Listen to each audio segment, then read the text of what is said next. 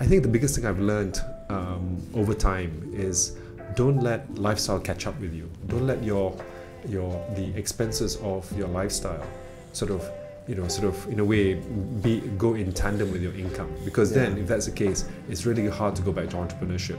You're an investment banker, you're earning 40,000 ringgit a month, your expenses are 35,000 ringgit. To go entrepreneurship, you have to go back down to 15 or 10. Right? Are you able to do that? Yeah, you can't. I think that's the tough part. That's the thing I've learned, is that once you let your lifestyle catch up with you, then it's really hard to make this decision, right? So, whether I was fortunate or unfortunate, I had this. I shifted at a very early age, right? So I was in my early 30s. I left a good paying job in Boston Consulting Group, earning 20k something a month.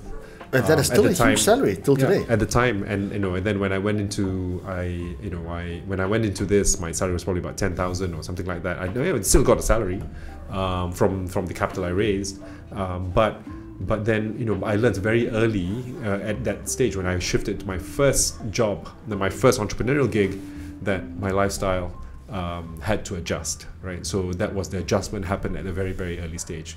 And then I joined, and then that my first venture didn't pan out. Joined Job Street under someone called Mark Chang, and of Job Street fame. And he's cashed out. If you know what Mark Chang is like in terms of money, you learn very, very quickly that, my gosh, if you're talking about managing your lifestyle so it doesn't catch up, Mark is the doyen of that, right? Of that, so you learn pretty quickly how to sort of make sure that's the case, right? Even today, my wife is like saying, Malek, we're okay now, you can buy something for yourself, it's all right, you can buy a nice car if you want to. I'm like, no.